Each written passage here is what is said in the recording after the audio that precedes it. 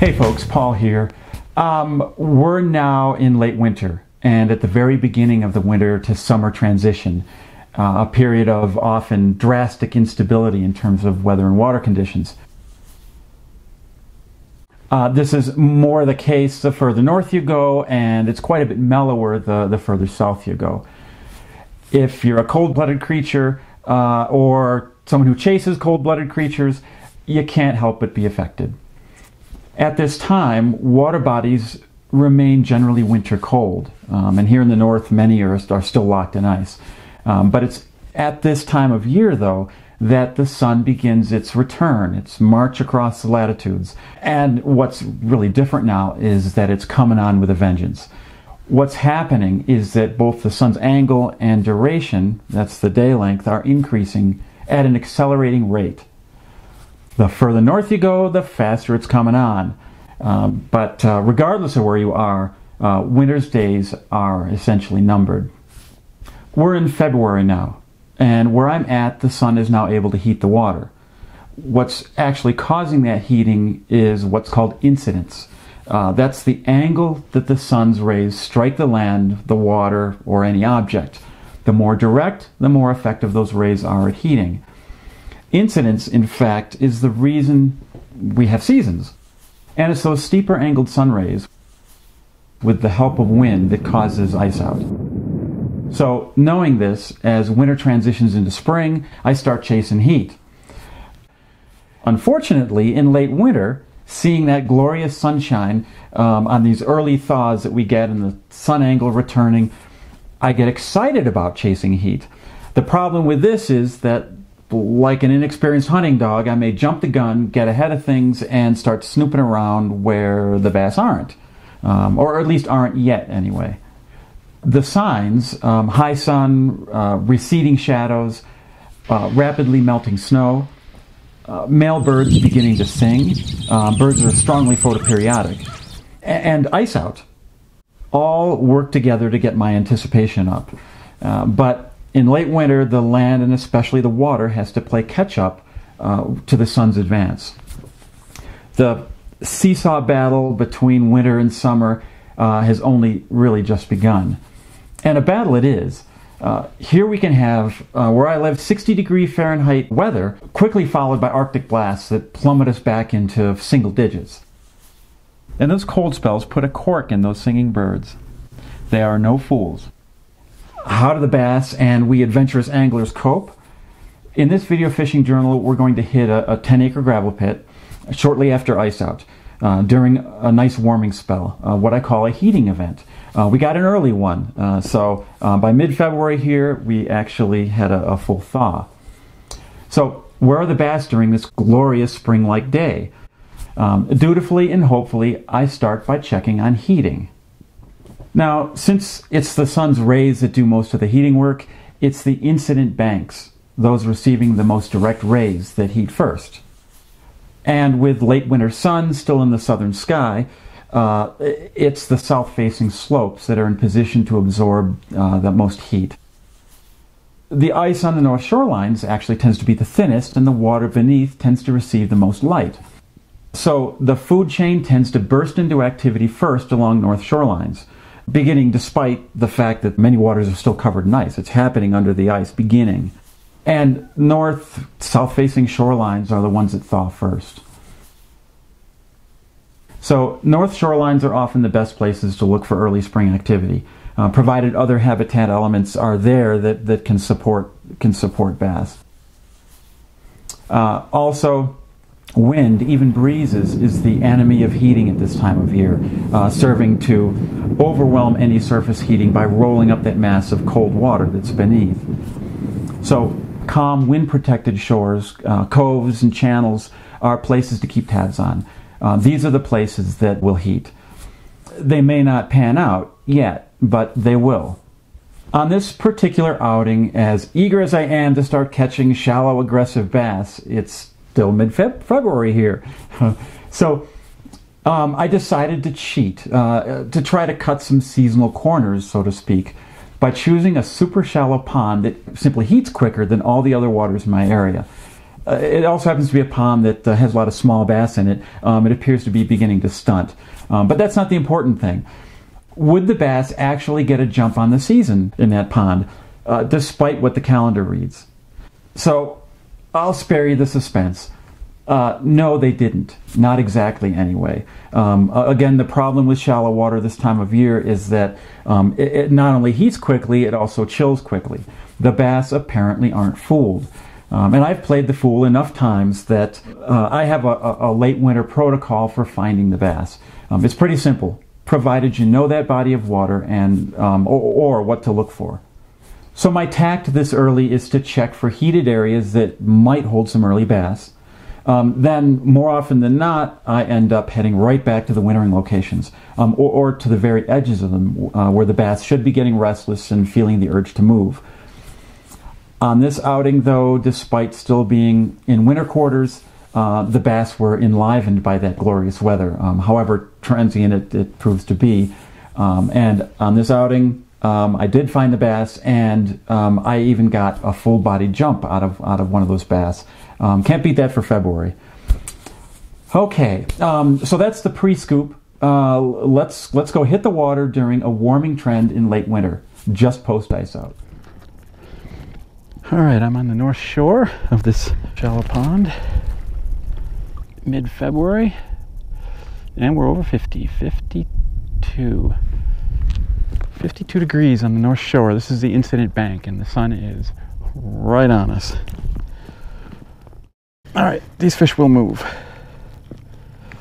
The temperatures are there, and they're going to start needing to feed. They're going to feel that need. So this is a northern, south-facing incident bank. It's getting these low winter sun rays about as directly as you can get this time of year. And we have a breeze, south breeze, which is great. It's pushing whatever surface waters have warmed onto this bank. So that's why we've broken 50 here. I'm first checking these heated areas to see if bass have moved into them yet. If I don't find them, I work my way back into the wintering areas.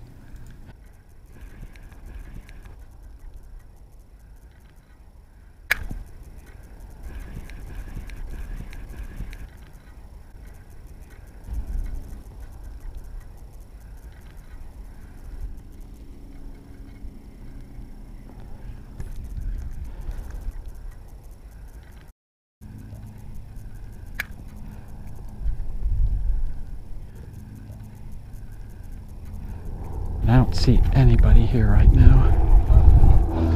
Okay, I think my bass are further out. I'm not seeing them in here. There's one.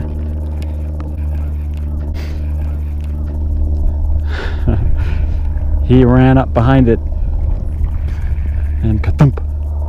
Didn't have to worry about detecting that.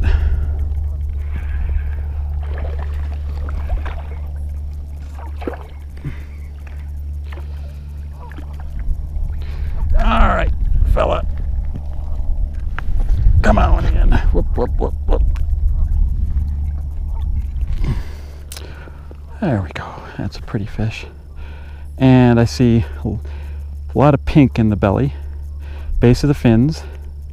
A lot of that turgid pink, and that should mean red teeth, and it does. You can see that? Yeah, that's a winter bass. It was fun. That fish chased it. I could almost feel it coming. I think there's some water movement behind it or something. And then ka-thump.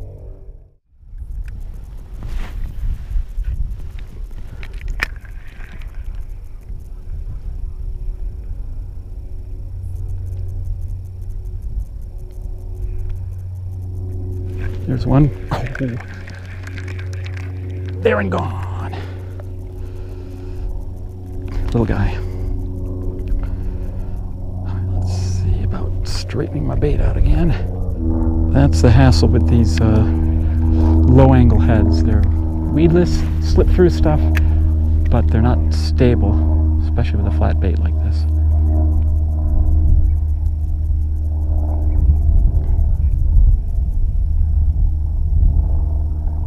There's one. Man, I'm getting thwopped right there.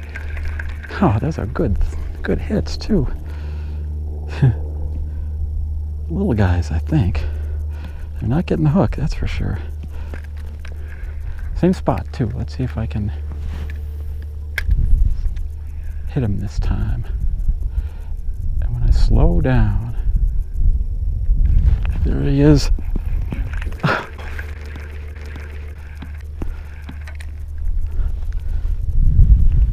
Darn, on and off. Check that hook.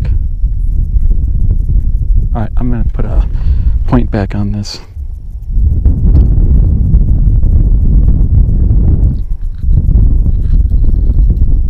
Okay, there we go. There's a little pocket of bass here.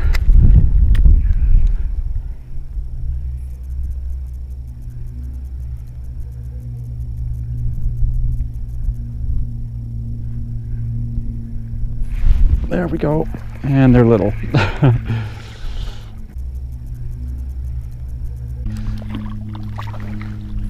Little guy, little guy, little guy. You are cold to the touch there, buddy. You are cold, and your lips are not red. Your teeth are not red. Interestingly enough, it's two little guys without red teeth. Maybe a mature bass thing.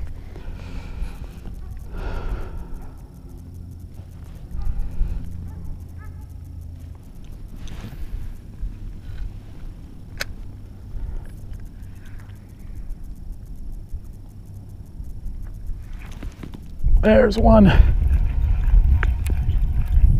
I had enough of a bow in the line that just slowly felt weight come on.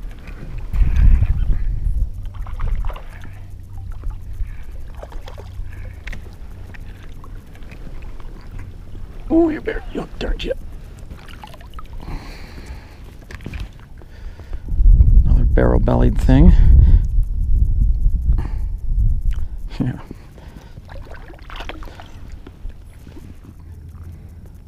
There's one. Oh, that's a little better fish. Come on. Oh, gosh.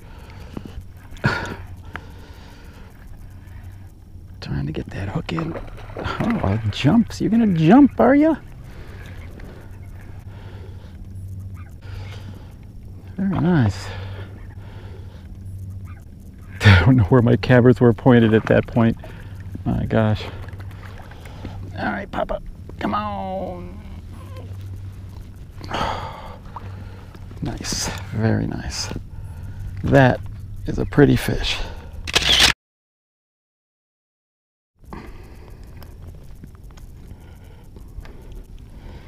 And there's the red teeth.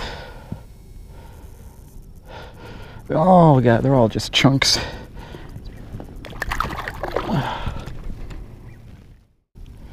There's one riding up on it. There's one, and I hit him. And I hit him. You know, when they're that far out, I can just feel them. I can just feel them, and then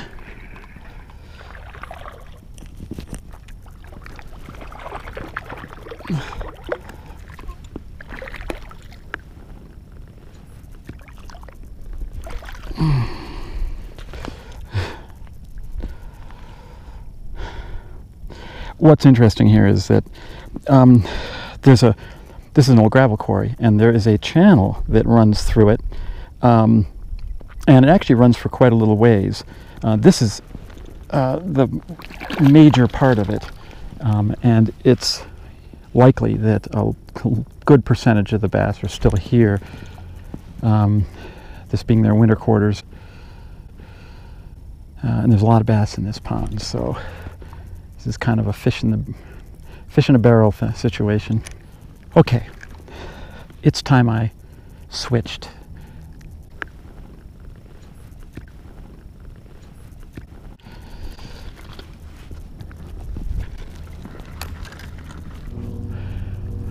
With this wind up, I'm going to stick with this heavier jig.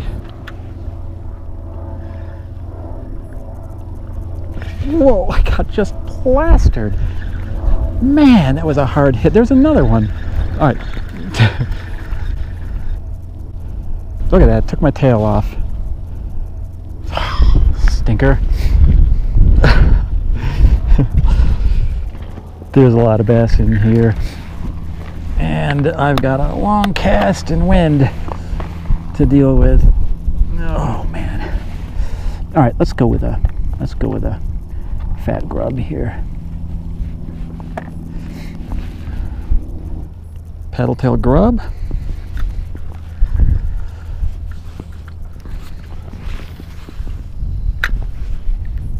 Oh, this wind. Fast rod and braid. There we go. You're fighting like a bullhead. What's your deal?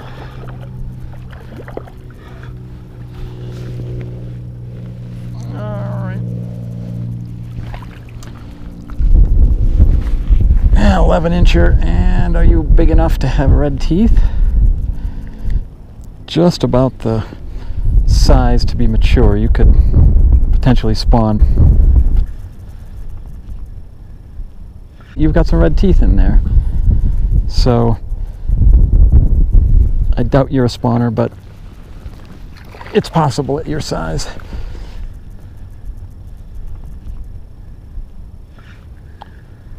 There's one little guy. All right, I hit him. That's what I got. I got a lot of small fish. So I've got big ones and small ones here. And that's because that's the wintering quarters. All right, little guy with red teeth, interestingly enough. What's that about, dude? Boy, that water feels cold.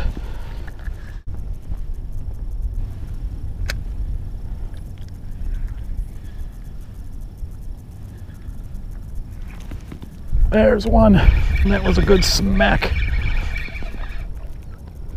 Boy, they're thumping hard there, a few of them. Thank you.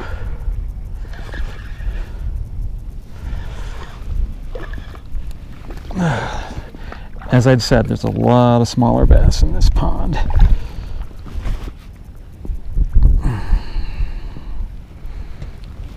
And yep, we got some red teeth there.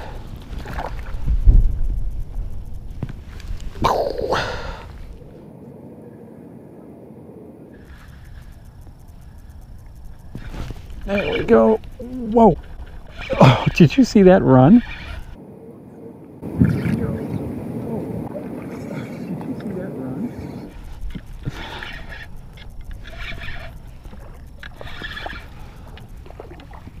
That was a speedy fish.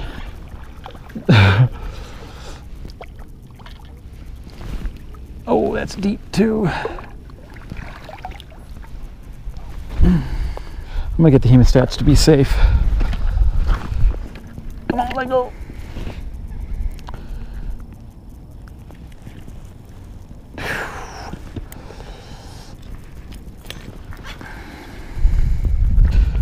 All right.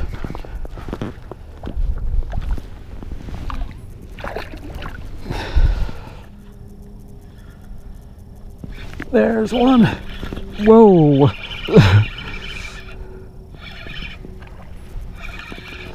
Ka-thunk.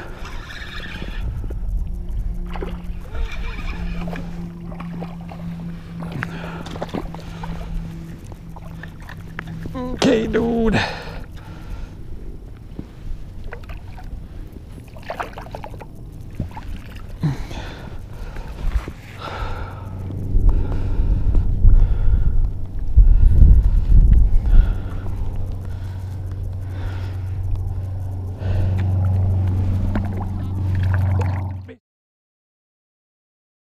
There's one.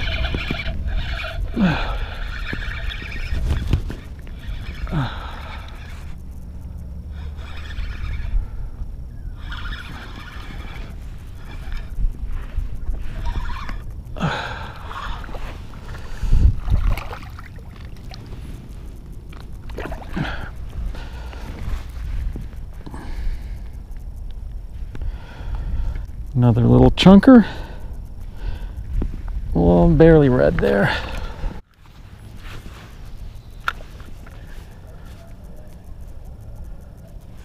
There's one.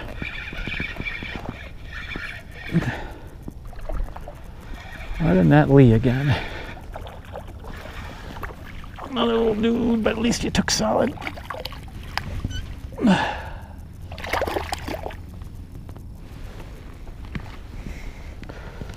Boy, they are pretty things. They're just beautifully marked.